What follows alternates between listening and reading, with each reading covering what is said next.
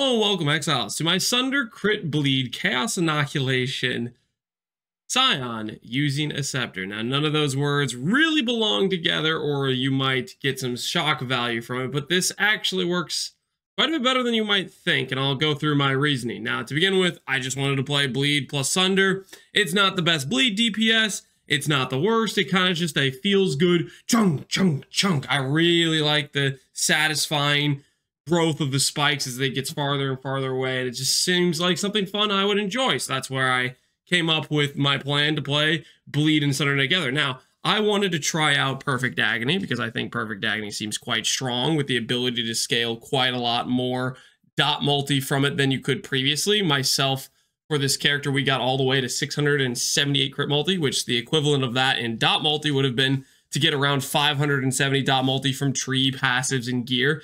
And I have to say, I don't think that's a number you can really hit too easily with just regular dot multi sources, hence why Perfect Agony. Getting the crit was a little bit of a task, but that's part of the reason why we chose a Sceptre. Scepters are one of the 3 one-hand base types that can be used with Sunder. Maces are the other option, and axes are the other option. And the reason we went with Scepters is because they have a much higher base crit. Scepters have the 7 base crit versus the maces and axes have the standard 5. And what this ends up meaning is if you have a crit roll on it, it's the difference in about a 9.5 crit roll versus a 7% crit roll. So it's a big base crit percentage difference, and that is a very important thing because with Perfect Agony, if you don't crit, you don't inflict the ailment you're trying to inflict. For us, that's bleed, and that's a very feels bad situation. If I only had 70% crit chance, it would feel fairly inconsistent for how often I would inflict my bleed. Right now, I'm at about a 95% crit chance, and the bleed feels fairly consistent and reliable. Now, let's get into the basics of why we chose Chaos Inoculation and a Scion. And the reasoning being is Scion is an ascendancy that has a very good starting location, which we can then use to acquire a good amount of percent Fizz combined with Light of Meaning and a Might of the Meek and an Unnatural. I think it's a nice little combination to get the percent damage off the ground, even though we don't have much percent damage on our tree. And then on top of that, I like Scion for its ability to just have some good generic defenses. We went with Guardian plus Gladiator in order to get some very good block scaling and regen scaling, and that contributes a large amount of our defenses, where the extra passes from Scion and the tree starting location is where we got percent damage and damage scaling in general from. So that was the idea, is the ability to allow us to go for something like Chaos Inoculation and good ES gear scaling and have a tree that doesn't really have to focus on a lot of the bleed nodes, because we get a lot of our percent damage scaling from our ascendancy location and from our creative use of Light of Meaning and a Thread of Hope combined with a Timeless Jewel. Looking at the Timeless Jewel we have here, a very nifty little combination of a Thread of Hope combined with an Eternal Hubris. What this allows for us is to get a lot of percent damage scaling. You'll notice we have 50% bleed with 10% faster bleed. We have that twice, so 100% bleed damage along with 20 faster bleed. And then we have 3 40 crit multi nodes, which is part of the reason we're able to get such a high crit multi number without necessarily having many crit nodes on our tree in general. So that's the idea of the Scion. As for the Chaos Inoculation, this is just something I've grown to believe since they upgraded the bases, is that Energy Shield builds just can scale a bit harder in terms of defenses. When you're talking about a life-based character, you're going to be hard capped around that 5 to 7 to 8k life if you're really trying to get good life on your gear. Whereas an Energy Shield-based character can easily clear 10,000, and we got all the way up to 16,000. And that sort of number, combined with whatever defensive layers you add on top of that, it's just going to result in a more tanky situation in terms of like that baseline number being much higher means every defensive layer you get on top of that is that much more impactful. For ourselves, we got all the way to 90 max all res, we got 100% suppression chance, we got 70 attack block and 60 spell block, and all those things paired together ends up feeling quite good. As for physical, we did some of the standard stuff that tricksters would do. We get Fizz taken as chaos on our helmet and our body armor. We combine that with Flesh and Stone, and if I could have fit in Arctic armor, I would have for a little bit extra DR, but it didn't really feel necessary. If I ever go to take a big Shaper Slam or any big physical hit, we can easily Immortal Call that and live quite handily. So that was the idea behind the defensive layers and the idea behind getting Chaos Inoculation. This is one of those things where when you're looking at a build and you're saying, how can I scale this character to the late game? And I would never start out as energy shield based. Energy shield requires a lot of gearing. You need good energy shield gear for it to work out. So I would start out as life based. But when you're thinking about upgrading your character, a lot of times you think, let me just get what I have right now, but better. And so say you just keep upgrading life gear, upgrading life gear, upgrading life gear. That, I think, has a lower ceiling in defensive potential than if you say, okay, I've played this life character a lot. I have a lot of currency. What if I throw that thought of, oh, I need to keep upgrading life gear? And what if I change that to, what if I just approach this from an energy shield angle? How far would that go? And that's what I wanted to do with this character. It's definitely something where we threw budget out the window and we tried our hardest to see how good an ES setup could be. And this is what we came up with. About 10 million DPS, I think, roughly. And, you know, a multi-100,000 LE max hit. And it feels pretty good, especially with recover ES on block and some good regen. So that was the idea of the character. Now let's look at what this character looks like in sorts of how are we getting our crit chance, because I'm sure a lot of you are wondering. We have very few crit nodes in the tree, but yet our character without a single crit support has 90% plus crit chance. And the reason we're able to do that is through a few things. Number one is Mage Blood. One of the greatest uses for Mage Blood is doing something like a Diamond Flask on top of a crit chance suffix on a flask. That gives you about 300% crit chance from just the Mage Blood, which is very, very potent.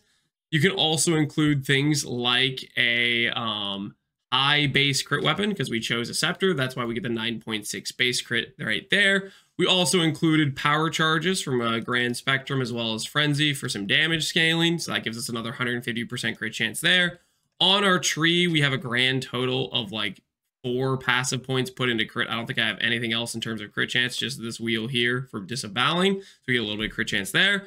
And then we also combine one of a jewel that's kind of growing on me in terms of power level, which is Tekrod's Gaze. It gives 40% crit chance per a murderous eye jewel you have on your character. And we have 4 murderous eye jewels giving us a total of 160% crit chance, which is a nice little extra boost of crit chance there as well.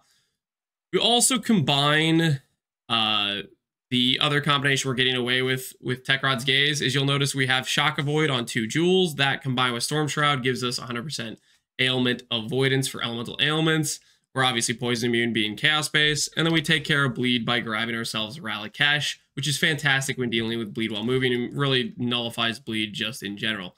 So that goes over a lot of the characters. And we are also getting Fortify. Another benefit, I should say, for Scepters is you can click Overlord, which gives you Fortify for 6 seconds when you hit an enemy. And as far as I can tell, I'm getting 20 Fortify stacks on even Ubers, so this is quite good.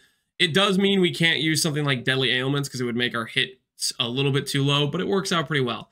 And we're trying out the new support gem, Rupture, which gives a bit of damage multiplier per bleed. I think it stacks up to 3 times, so enemies can take up to 90% more damage from bleeding. Makes your bleeds a bit quicker, but I think it's worth it in combination with Unbound Ailments because that's just such a massive damage multiplier that it justifies it pretty well, in my opinion. Anyways, a little bit of ramp time because then you have to inflict some extra ruptures on there. You have to aggravate the bleed, but we get there pretty quickly because we have a decent amount of aggravate bleed chance between our mastery here with exerted attacks, between our Scion Ascendancy, between vulnerability. We proc that pretty quickly. We also have a fun little combination here of this crit mastery. I think is hilarious. Is if you have 500 ES on your shield, for example, this one mastery here is worth 50 crit multi, which is kind of crazy. And on top of that, this wheel comes with quite a bit of spell block combined with Tempest Shield and the Guardian spell block from our Scion Ascendancy. That's how we're getting to about 60 spell block there. And Guardian attack blocks giving us all the way up to 70. Even though I don't have a lot of block nodes on my tree, we have quite an efficient amount of block just from the Scion plus Guardian plus Glad combination, and then this wheel here and Tempest Shield. All right. That goes over a lot of the basics of the character in terms of... Oh, I also forgot we are 90 all res, and we're doing that through melding. You'll notice we have 90 all res. This is because we have 94 max lightning res, and we combine it with this melding jewel. You'll see if we take off the melding jewel, we go to 75 fire cold. But with melding, we end up doing it. We just barely got the res amount. Technically, maybe I could trade a passive for a Lyra to get a little bit more overcap would be nice, but We got there just barely. A little bit of my gear could have been probably changed out suffixes a little bit for a bit better res here and there, but we still managed to do it. And I have to say, man, it feels good when you have 15,000 plus ES, 90 all res, fortify. The defensive layers came together, and they came together quite well. Let's go ahead and give a little look at doing a fortress map here with a minus suppression. We do have 100% suppression, which we get through the suppression wheel, 5 tattoos, a 10% here suppress on a shield, 10% suppress on our chest piece, and then we get about 19% suppress from quartz flask. I think that's all of our sources of suppress, but I might be missing something I forgot about, and wherever that is, who knows. But point is, we got to 100% suppression. This is really just combining a bunch of like, oh, I'm gonna invest into this and just trying to eke out every little last bit of power here. Now let's look at a little bit of gameplay of what it looks like clearing a T-17 fortress. We have on this, I guess, a bunch of monster AoE, unique boss speed, unique boss damage, and of course breaking our suppression, which is a pretty important defensive layer. For the most part, I would say 10 million bleed DPS is plenty for most baseline content, but if you try to do something like Deep Delve, you're going to feel real ZDPS in a situation like that. But I'm fairly happy with it. Playing with 10 million bleed DPS, it feels quite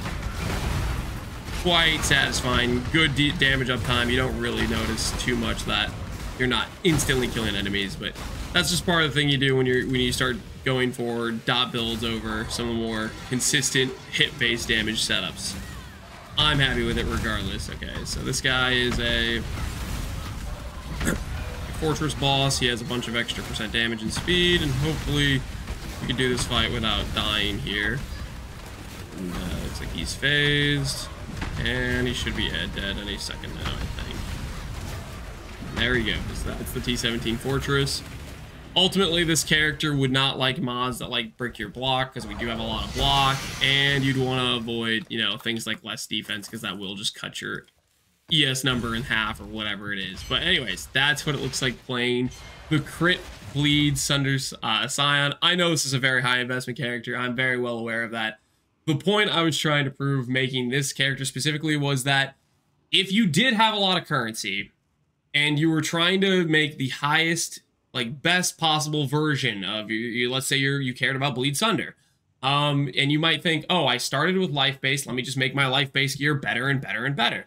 I would say maybe look at it a different way. Maybe the best version of your build could be an energy based setup with some very high end energy shield gear, I should say, because it might just scale harder and a bit higher, even if that might be like a switch in your brain that doesn't quite make sense. It doesn't necessarily make sense to be like, oh, I started on life base and I'm just upgrading my life base gear, but actually the high end, the absolute end game of this character is just better as energy shield, or it might be. Anyways, this is the Bleed Scion. Had a lot of fun making this project.